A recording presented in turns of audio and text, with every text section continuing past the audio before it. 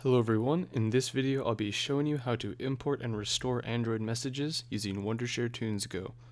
The first step of course is to go ahead and launch the program, and after that we'll go ahead and connect our Android device with our computer, which will then connect and sync with the program for you. After that we'll go over to the information tab, which will load up all of our contacts and SMS messages. So I'll go ahead and click on the SMS section, and to import them we're simply going to click on the import button here.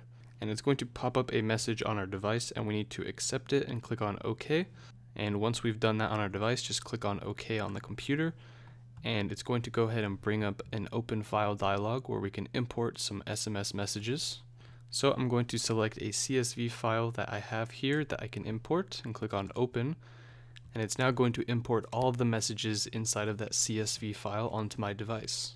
And once it's complete, it'll go ahead and say the import was complete, and you can just click on OK to close it. And then it's going to say, please restore the default SMS app to the original, which will pop up on your phone and you can confirm it, and just click on OK. And as you can see, all of the messages that were in that CSV file have now been imported onto my Android device.